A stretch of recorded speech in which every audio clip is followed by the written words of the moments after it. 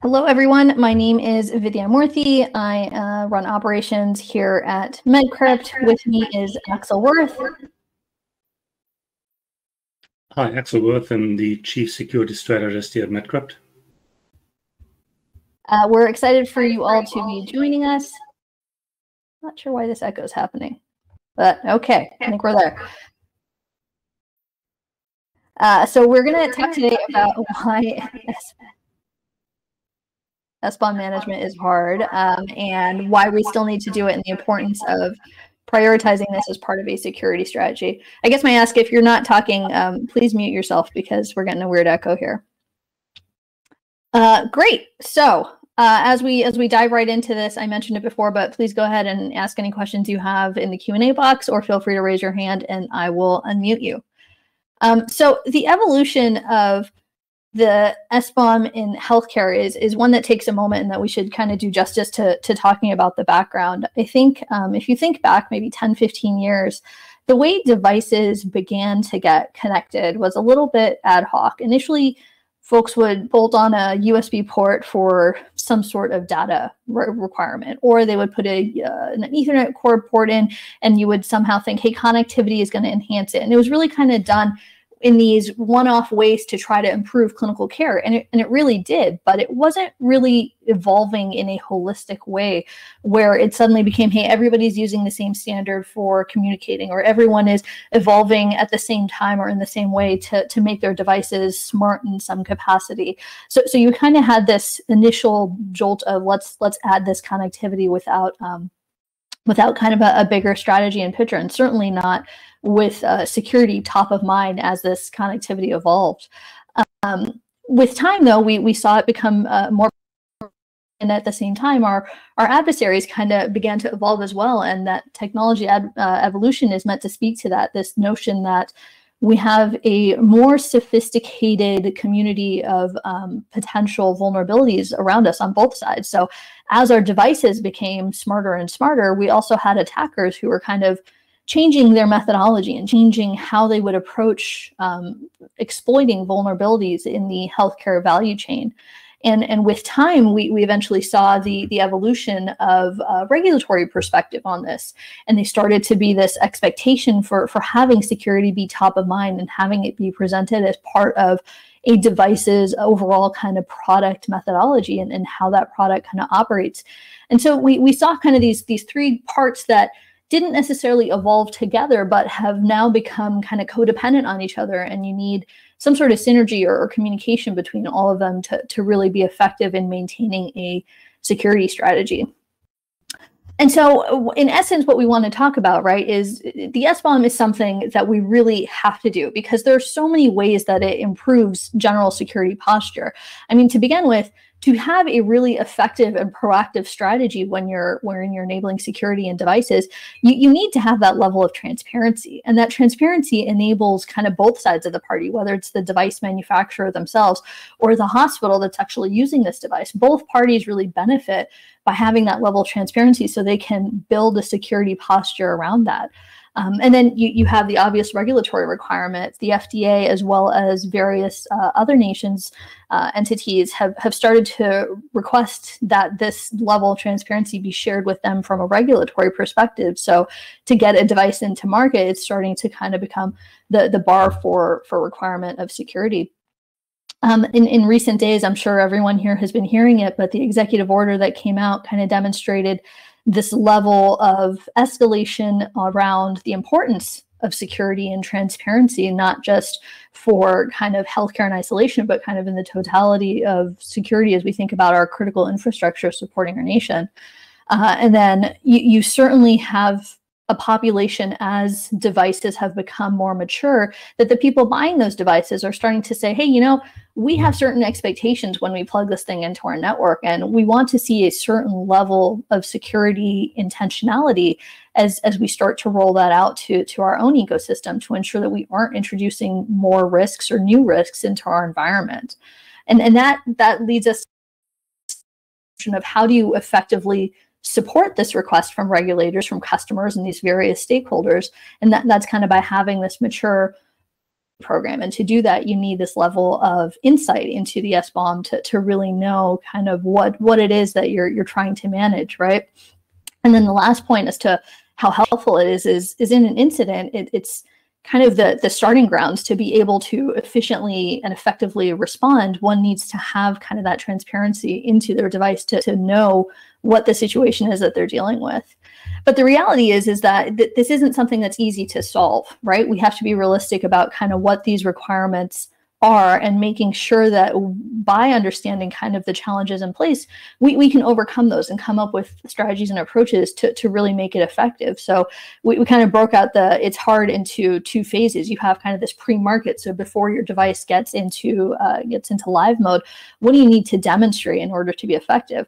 And then there's a second set of challenges that focus on post-market that also must be managed in a very different process, really, from kind of how you deal with it before it gets to market. And that's kind of what the next bit of the presentation is. So we're going to delve into what the pre-market requirements are next.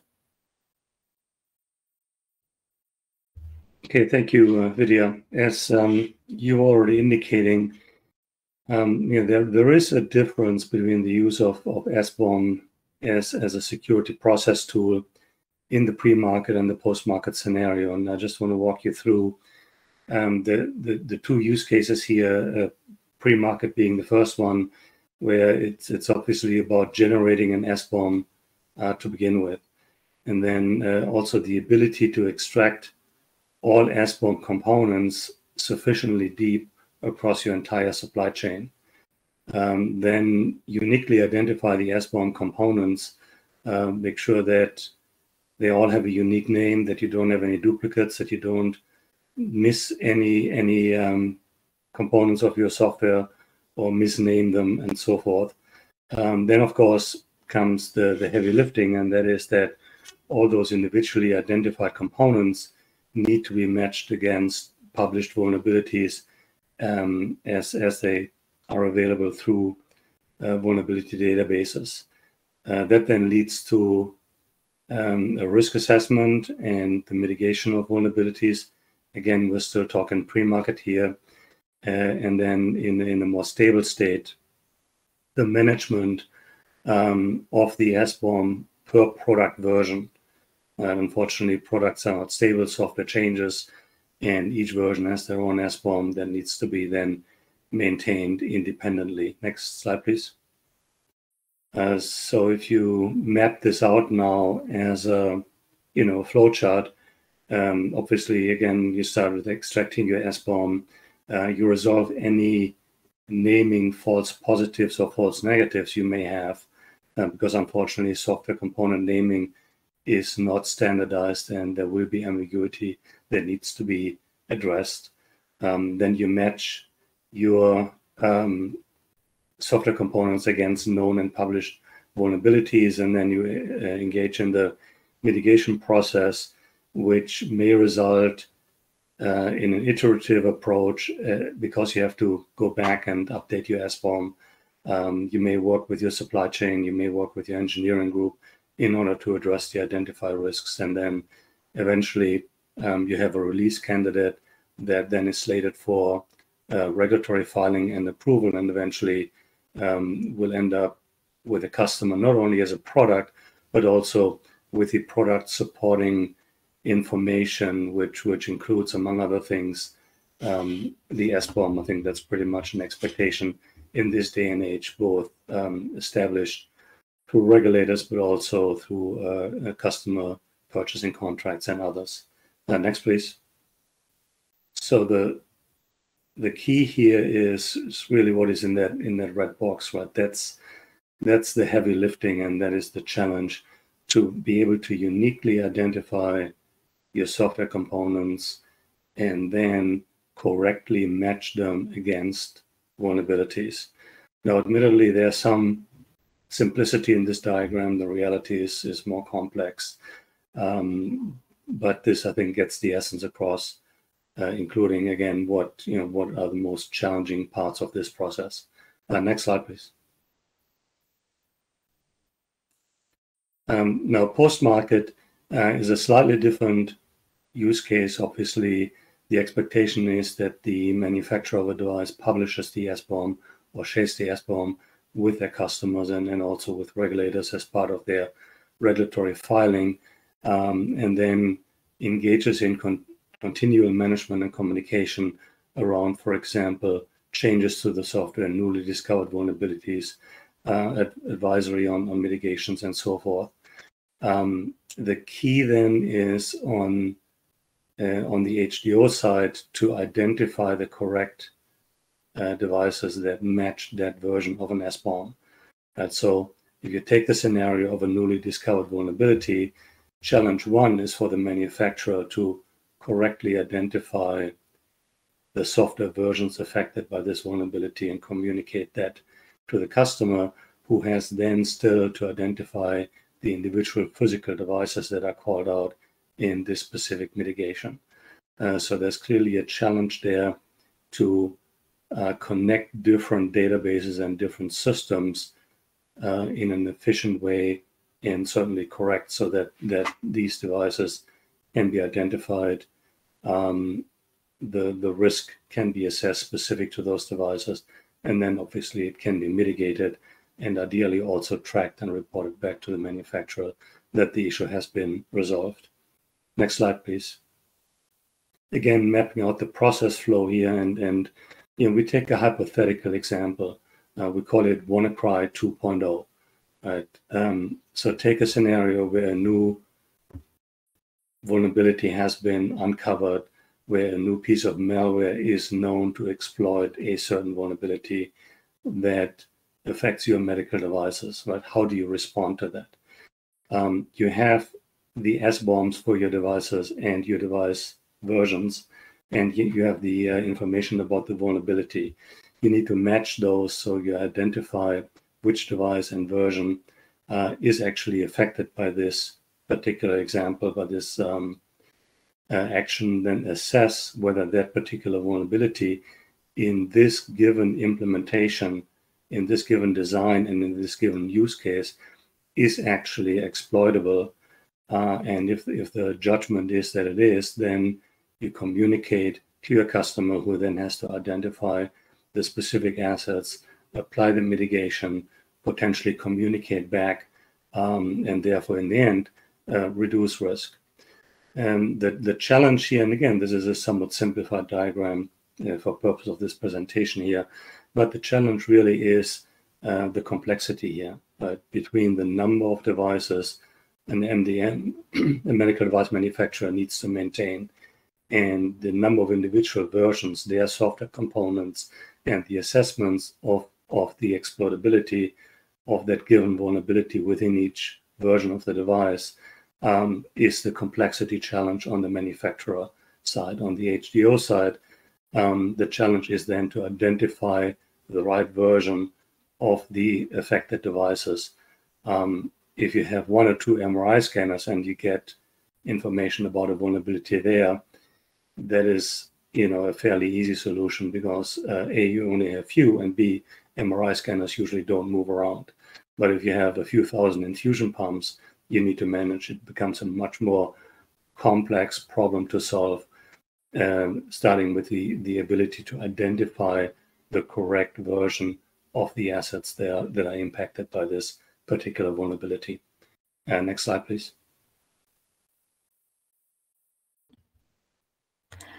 So then we asked ourselves, kind of, how do we bucket the things that make this hard? And the kind of natural breakout that came from that were there are some things that are kind of systemically felt across the board, and then there are some that are a bit more idiosyncratic in terms of nature. So taking a look at kind of the first pass of what are systemic challenges during the implementation of this, the first one is really tooling, right? If we think of the tools that exist, a lot of the challenge can become the misalignment of what the tool is intended to do and trying to apply it in the use case of supporting kind of the whole vulnerability life cycle. So a lot of tools tend to be focused on either one subset or one portion of the process, but they don't necessarily help guide kind of going across the board, as well as once the device is kind of post-market. A lot of the generation tools or the tracking as part of actual development process don't really support kind of ongoing maintenance of managing these vulnerabilities. And that's something that can create a little bit of friction across the board. And the next one is the depth of components. So when we think about a software bill of materials, the question really becomes kind of how far do we go? When do we terminate trying to track the level of granularity within an SBOM? And I don't know that as an industry, we've really landed on one answer that everybody agrees to, but it's certainly something that everybody acknowledges as a challenge and is something that I think we have to kind of come to alignment on as we think about how do we maintain this going forward. The third one is one anyone who's tried to match a known vulnerability to an SBOM component can attest to how challenging this is. The naming convention can prove very challenging, whether somebody uses a hyphen, whether they use a space, whether there's a numbering scheme that's slightly different. It can be very difficult to kind of be able to match things in a straightforward way. And some level of kind of fuzzy matching tends to evolve as folks try to build out a solution to this. And then the fourth one I would think as part of the implementation has to kind of do with this dependency or hierarchy that exists within SBOM. So the way software is built it's not easy, right? It's a very complicated thing to make work. So you have a level of that complexity that gets reflected in the SBOM. So you have to really think about how these dependencies are reflected as you start to try to track what is inside a device. I think the second half of this has to do with once you're actually trying to implement this program. So devices, just like any other software, are constantly undergoing some level of change management. So making sure that versioning of devices, versioning of builds are really tracked in a way that is sustainable and scalable as these vulnerabilities start to want to be managed is a challenge and not necessarily something that a standard kind of development process is accommodating. The next is kind of use cases. So there can often be times where a component, the way it's been implemented in a device, cannot be exploited as part of what has been identified in a known vulnerability. But how does one reflect that in their SBOM so that everybody knows it? Is it going to be that you have to pull together the person who built the device, the person who identified the vulnerability, and somebody on the use case side to actually come to that conclusion? Or is there some way that we can start to kind of track that and come up with a universally understood so that we're consistent about it and can rapidly determine whether we are impacted or not?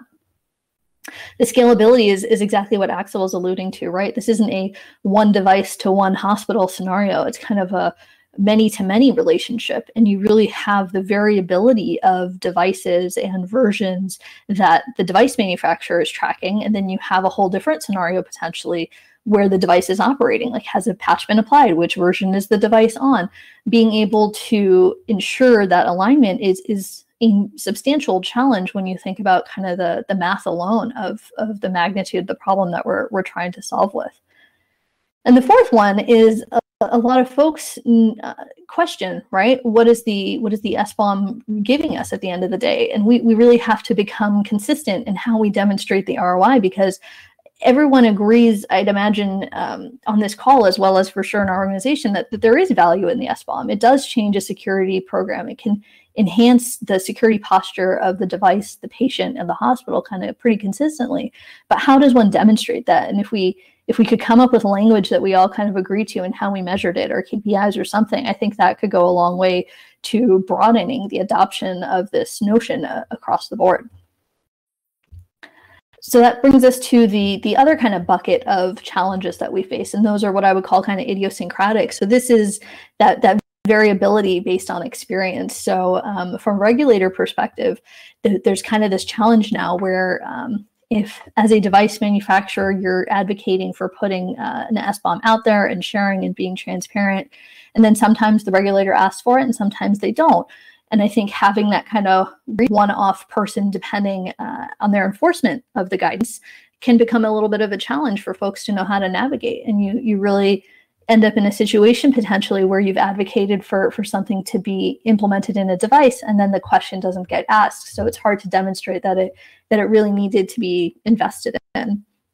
The next one has to do with the device purchaser. So the maturity of hospitals kind of varies depending on some that have kind of their own pen testing teams and they're able to do a very robust security review of devices. And then you kind of have other hospitals that kind of procure what is at the right price point and meets the right clinical requirement, and security isn't really top of mind for them. So how, as a device manufacturer, do you manage those kind of varying expectations? Do you go to the least common denominator, or do you try to accommodate what is the most robust security posture or that the guidance is asking for? And then the third idiosyncratic thing is kind of per device manufacturer. So the maturity within organizations that are developing devices can vary widely, right? And some devices have had a thought around security since the very first USB port was put in, and some have had a harder time kind of advocating for security to be adopted.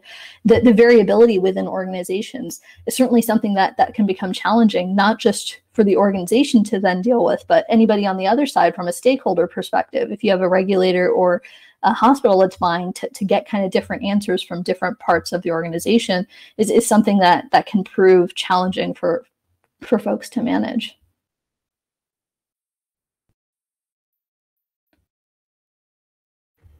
So the question is now, starting to wrap up here. Why should we focus on SBOM and why should we do it now? I think the first part of the question, we have answered, but just to recap a couple of key points here, and especially address the why now aspect. We already talked about this WannaCry 2.0 scenario, but the ability to identify the right devices and device versions, triage and make the decisions around the impact of that vulnerability, then develop and distribute the mitigation and potentially recover from any incidents that may be related to this particular vulnerability is a set of challenges.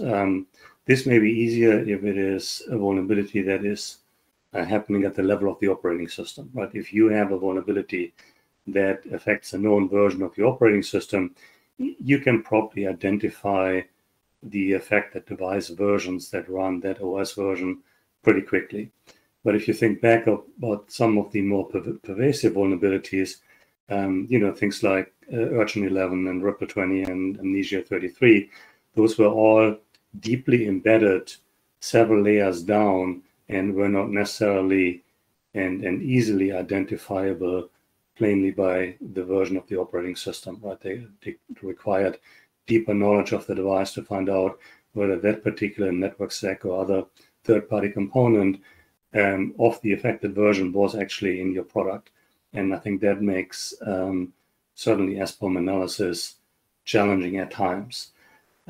Second is obviously to provide consistency from pre-market and initial inception of a new idea of a product all the way to end of life and end of support by the manufacturer, and even past that many times the decommissioning and end of life at the healthcare organization, right? You need to provide consistent security management across the entire life cycle and provide consistent security decisions that help you to maintain the device's security posture. And that is not only true for one device, but true for the sum of all devices that operate on a given network.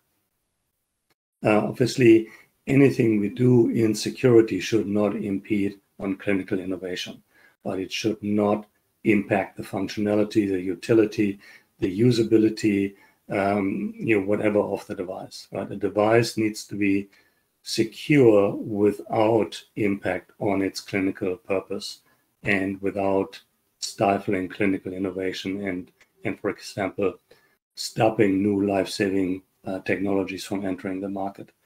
And therefore, we think SBOM is a good way of addressing that required continuity in innovation and implementing security without being disruptive.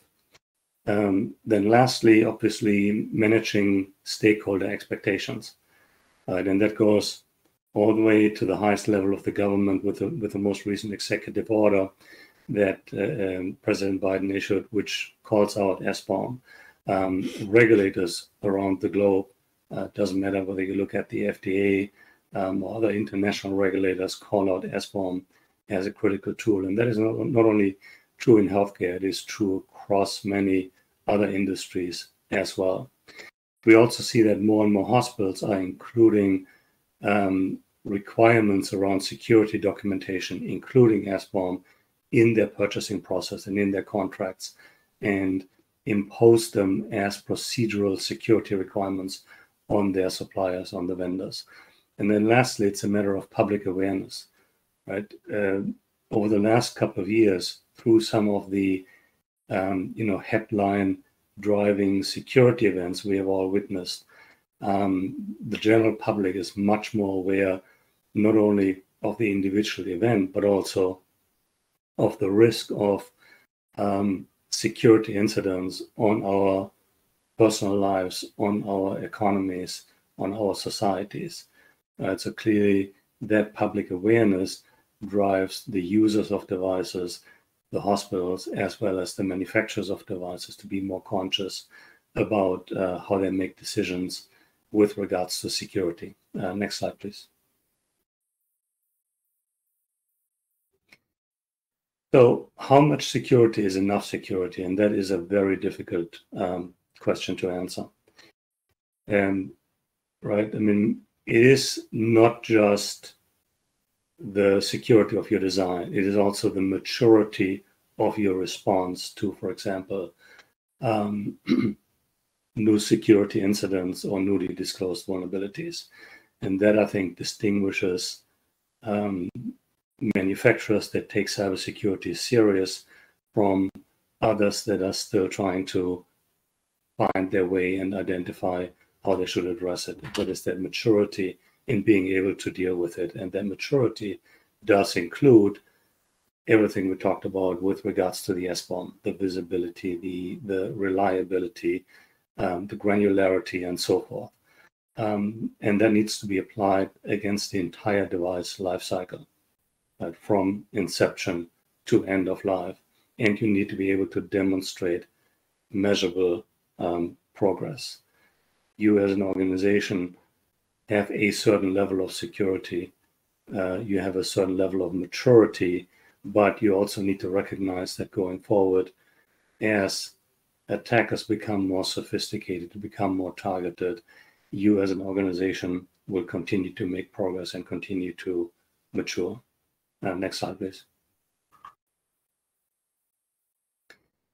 So starting to wrap up here, a good SBOM program, I think, covers both the pre-market and the post-market requirements. Right? In the pre-market space, it is about the depth of your analysis. Do you get sufficiently deep in identifying your software components? Are you able to uniquely identify the individual components? Can you track not only component versions, but also device versions? And then can you match those versions correctly against published vulnerabilities and track that going forward as your device enters the maintenance cycle? Are you able to properly score risks in the context of the specific design and in the context of the device's use case, and then respond with mitigation and do that in a changing world of software? That software is never stable, and therefore whatever process, whatever tool you apply needs to be able to keep up with the change and needs to be able to lead to proper resolution of any vulnerability and incidents that you are facing.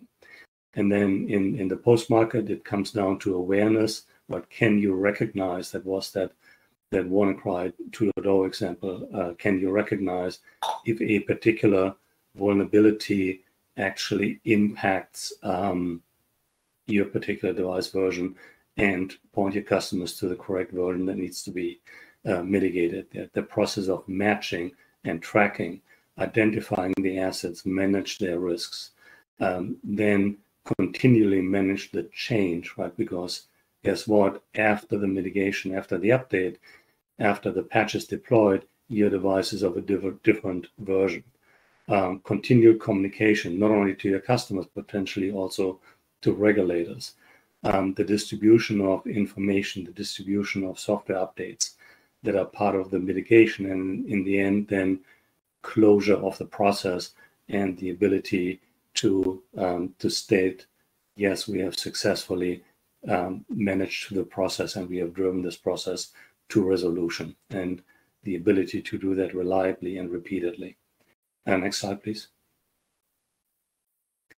Here are a couple of resources. There's a very valuable initiative going on under the NTIA umbrella, the SBOM initiative. Here's the URL if you are interested. Several working groups and work streams trying to deal with not only the abstract and theoretical background of the SBOM problem, but also running actual trials on manufacturers extracting SBOMs and sharing those with HDOs to identify from a process perspective and from an interfacing and integration perspective what needs to be in place for this to work. At the upcoming Biohacking Village in August, there is also an offer from us, from MedCrypt, to use one of our tools to extract an SBOM from the devices that are participating in the Biohacking Village. And then the last resource here is actually your ability to ask for free trial of our Heimdall tool, which is again the tool behind our approach to SBOM extraction and vulnerability management. And with that, I'll hand back to Vidya to wrap up. Great, thanks, Axel. We would love questions. If folks have them, feel free to type them in or raise your hand and I can unmute you. Or feel free to drop us a note if you want to take this offline and chat further. While that kind of gets assembled, I would also like to put out there that as part of MedISAO, we want to start holding kind of general office hours to drop in and ask us questions about the SBOM or anything else to do with device security that you may have. And we can see if we can start helping folks out. We'll post this on the website as well, so you don't need to write down the URL, but I will certainly look forward to folks continuing to join us in the conversation and kind of the progress that we're hoping to make.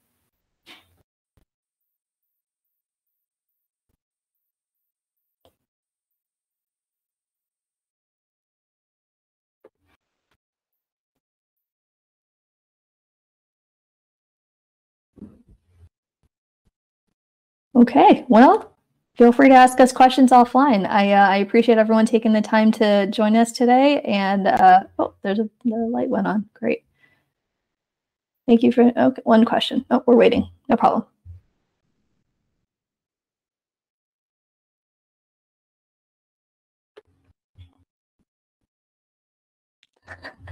Sorry, that's on me. I didn't give enough time. I'll give more time. No problem.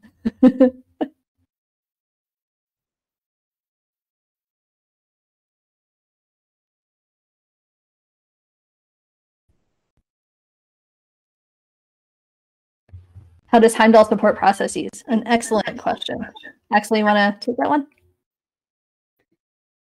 Yeah, so I think the key here is that we have designed the product around both the pre and post market processes, and especially the post market scenario where we provide, for example, the ability of matching of vulnerabilities back to the individual software component, so that you can, once you have loaded and imported all your SBOM components in the tool across all your products and product versions, we can actually go in and look for specific vulnerabilities within the software components and identify the device versions affected. So basically do a reverse lookup. So rather than go from SBOM component to vulnerability, we can go then in the post-market scenario, go in with a vulnerability and identify the affected component version, and product version. That answers the question.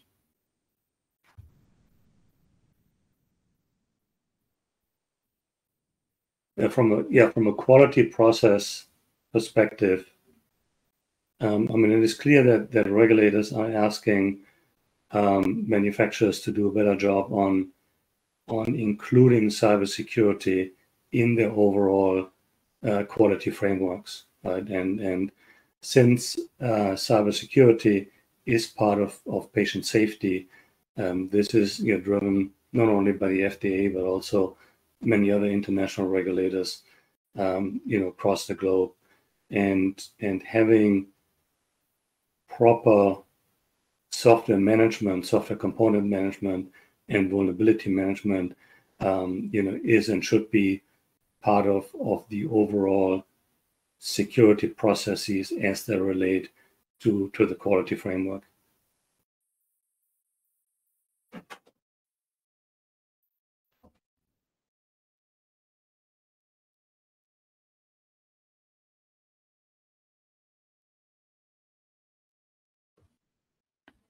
I think Hans had a follow-up. There is a direct link to security issues dealing with assets inside the device. I think if I understand that correctly, that's are we able to tie a vulnerability to the asset? Is that? I think that's where we're going with that. And I think if the entire MedCrypt platform is used, in fact, we can tie it down to, imagine, like a serial number level. So then if a particular vulnerability comes up, you can go into the portal, say, hey, this is the issue that we're dealing with. It'll check the assets from a naming convention and see if one of the SBOM versions has that issue. And then if you're running kind of the total MedCrypt platform, then other facets called Guardian are able to tie that into a specific device serial level number, and you can then identify which asset that is, and then alert the relevant healthcare provider that asset XYZ is experiencing this vulnerability. Go ahead and patch it, or whatever the mitigation may be.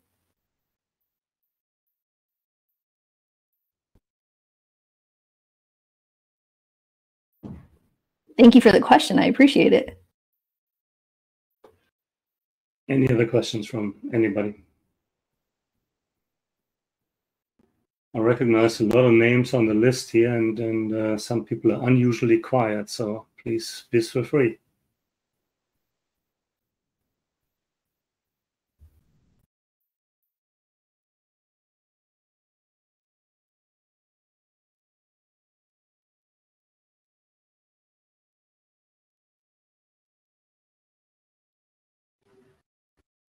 Okay, well, if there are no more questions, then thank you everybody for attending.